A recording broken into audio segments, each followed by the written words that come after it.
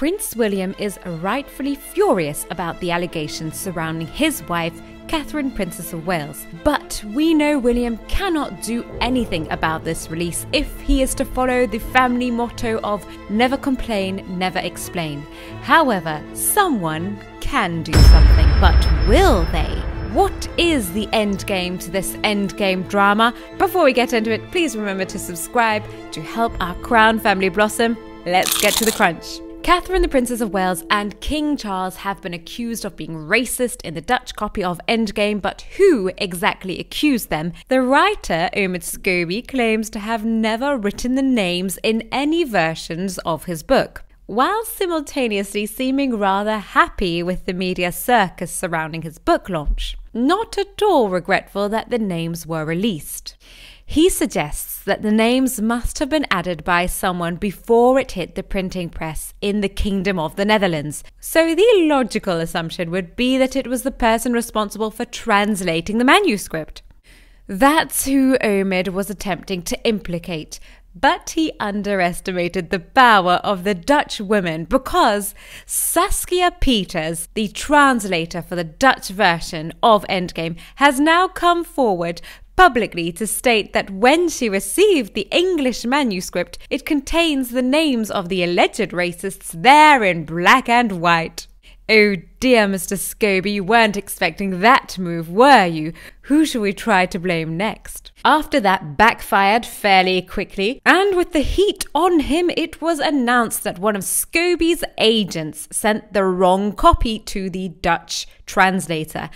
An old version of the book was allegedly sent, a version that had not been screened by lawyers to make sure that nobody could sue. Well, isn't that odd, as Scobie explicitly stated that he had never written the names in any versions of his book.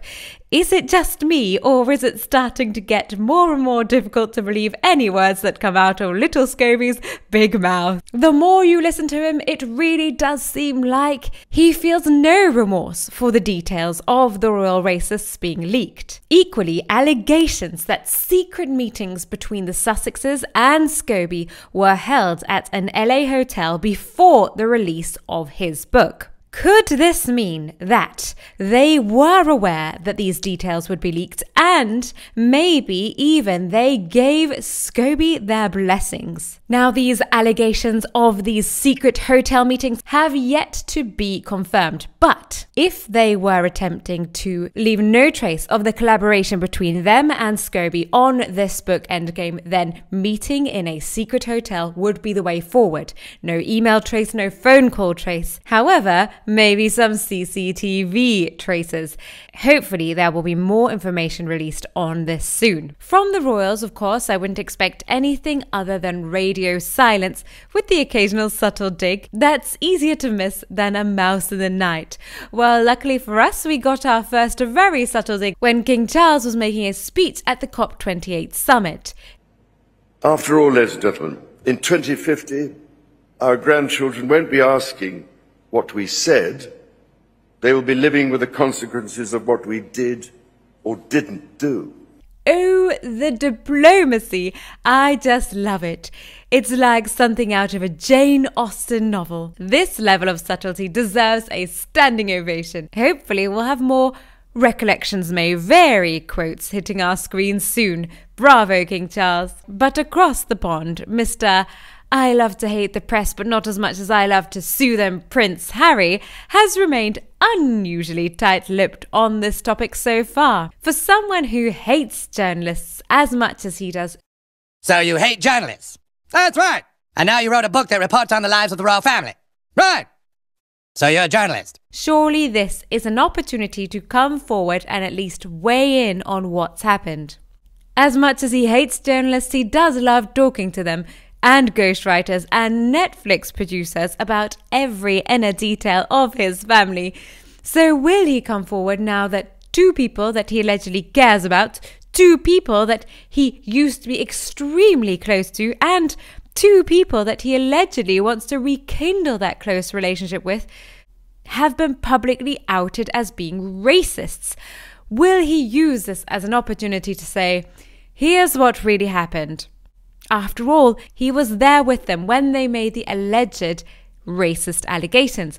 Meghan Markle was not at this now world-renowned conversation. Only Harry knows what questions were asked. So will he come forward with the truth? These two people are not racists. If this release of information was intentionally done with the consent of the Sussexes, then it has hugely backfired, as they've now been excluded from the biggest royal wedding of next year. The Duke of Westminster will be tying the knot, who had been a very close friend of Harry's when he was younger. Whether or not the drama was instigated by the Sussexes, it certainly has put a nail in the coffin with regards to them ever being invited to the UK for Christmas. In fact, any big event on the social calendar, unless they come forward and dispute the claims, which they essentially made in the first place, so it's unlikely. He has options here to claw his way back into the royal fold if he plays his cards right. If he stays silent, however, he will look guilty. He and Meghan will look like they are happy for this information to come out, and that's what I would place my money on. If they say nothing, then it proves just how toxic they are. Imagine a relationship in which one partner constantly tries to lower the status of the other and gloats if their plan takes hold. That's the stereotype of a toxic relationship, and that is what we see here between the Sussexes and the royal family. They seem to have done everything they possibly can to overthrow everything the royal family has built and the entire monarchy's reputation. When something negative comes out about Meghan in the press, I highly doubt Catherine, Princess of Wales, is rocking in her chair, cackling with joy. However, due to the smug way in which Meghan has attempted time and time again to throw the princess under the bus in front of the media, I can very much imagine her at this moment beaming with bitter joy. Which of these two women's characters can we really assume is likely to be racist? Someone who gloats every time she stabs her family in the back, or someone who genuinely shows deep care and compassion for her people? The royal family has said to be contemplating their next move, but it is very difficult to guess what that will be. However, one thing that we can count on is when the Sussexes go low, the royal family goes high. I can't wait to see what they come up with. Someone said this is not about racism, it's about Meghan's jealousy and envy of the Princess of Wales. I cannot disagree with what you're saying there. That is what she portrays, Meghan, when she talks about Catherine, Princess of Wales. When you're having an intimate conversation with Oprah in front of millions of people, and you tell her that your sister-in-law actually made you cry, even though your sister-in-law has never come out and accused you of making her cry, the whole thing seems very, very petty. Did you make Kate cry? No, the reverse happened. A few days before the wedding, she was upset about something, and it made me cry, and it really hurt my feelings. It's very difficult for me to have respect for someone who is willing to talk like a 3-year-old. Mummy, she made me cry. But you're doing it as an adult. Ah! Oh, ouch! Ouch! Ouch, Charlie! Ow! Charlie! That really hurt! It is so embarrassing for her. It's embarrassing for Meghan. She should be embarrassed. Who does this? She is a grown woman. It's okay to cry, of course it is, but don't then go and tell on the person who's made you cry. And in fact, I don't believe the story in the first place. So not only are you telling the world that somebody made you cry, but you're also telling fibbies. Someone else said, why does anyone think Harry is better morally than Meghan? It's his family that he's dragging through the gutter with no remorse. Stop asking Harry to step up. He's the worst. This is one of these points that completely conflicts me, because I did used to really like Harry. I did like Meghan very, very much back when they first got married, before we knew anything about her.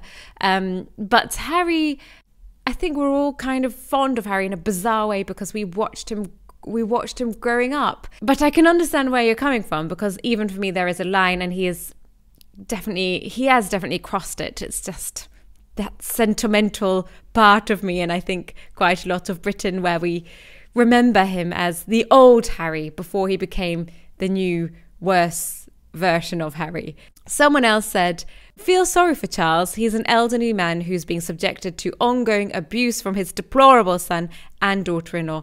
Don't believe he's racist whatsoever. So, of course, agreeing with the previous person here, you think Harry is deplorable, and I do think he is as well, as many people do. What he has done here is inexcusable, and it would be for any son towards any father or sister-in-law. Can he now win his way back into our hearts? I don't know. Has he gone too far? I think you might be right, actually. I think in hindsight, Rubbish Harry has completely overshadowed the nice little Harry that we used to know, and we just need to remember that people change sometimes. Someone else said, Scobie deserves to be sued. How stupid does he think we are? Translators translate actual content. They don't create it. This particular translator as well, she has a very good reputation. She has translated hundreds of books and never added any names in there. So also something someone did point out is, how could she have known the names of the alleged royal racists? Because she's just a translator. Scobie was the one who knew the names. So, I mean, she could have placed if she wanted to add 2 names and make a giant scandal, she could have added any name. She could have added Camilla. She could have added Prince William. But she just happened to allegedly add the 2 names of the actual racists, and Scobie doesn't think this is at all bizarre. The whole thing is very weird. The more you hear him talking about it, the more you cannot help but think he's talking a load of rubbish. And of course, it was him that did it. Give this video a like if you think Meghan had something to do with these royal names being released. And subscribe to help the Crown family blossom. See you down in the comments.